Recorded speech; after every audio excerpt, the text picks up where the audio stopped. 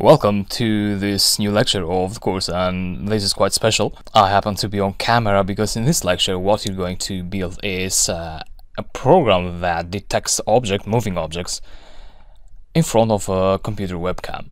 And then what it does, it records the time that the object entered the webcam, so the video frame, and the time when the object exited the video frame. So now there is a moving object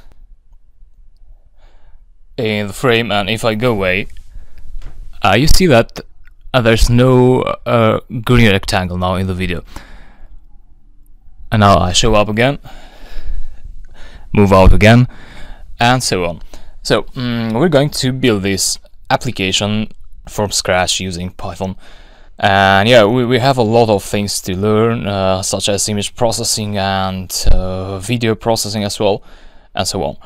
And lastly, what we do then, if you press Q for quit, what you get is a graph.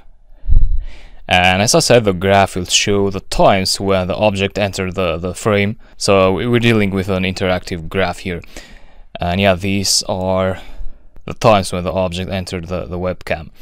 Like this one here, and here it lasts longer, and so on. This can be a great application if you want to detect objects. You can put this application, this Python program, in a Raspberry Pi server, for instance, which is a small server, and you can put it somewhere. Maybe you want to detect animals. You may want to know when this animal is entering the frame and when it is exiting, or with people as well, if there is the case.